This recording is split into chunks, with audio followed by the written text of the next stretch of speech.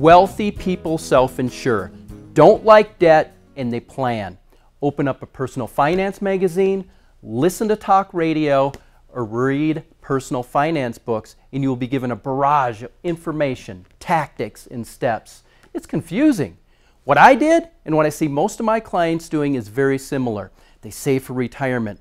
They pay extra on debt. They put something into savings, like for the rainy day fund. They pay their mortgage early.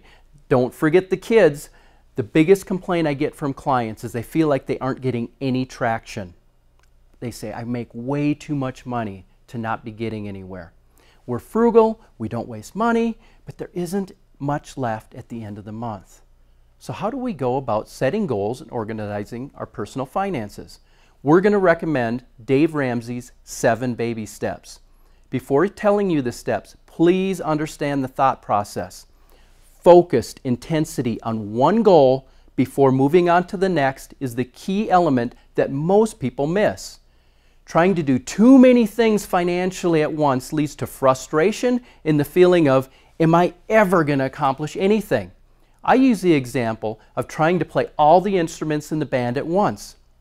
If you do, you will probably only be average or not very good at any one, but concentrating on learning one before moving on to the next, and you will have better success and feel good about the accomplishment. It's the same way with finances. Quit juggling. The baby steps are measurable goals, and they are effective at not only accomplishing the numbers portion of personal finance, but more importantly, the behavior.